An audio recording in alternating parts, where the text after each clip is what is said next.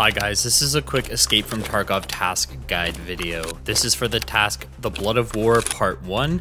For this task you will need to mark 3 fuel tanks on Interchange, so I'll show you where they are. There is a fuel tank directly south from the main entrance of the mall along the highway. Your landmark will be tents that are set up. In the middle of this area is the fuel tank. Another fuel tank is right beside the power building.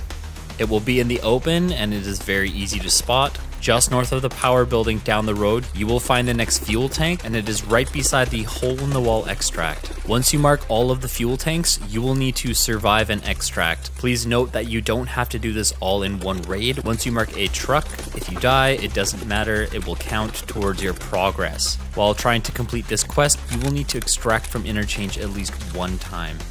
If this video helped you complete your quest, please subscribe as I create quest guides and extraction guides for Escape from Tarkov. See you in the next one.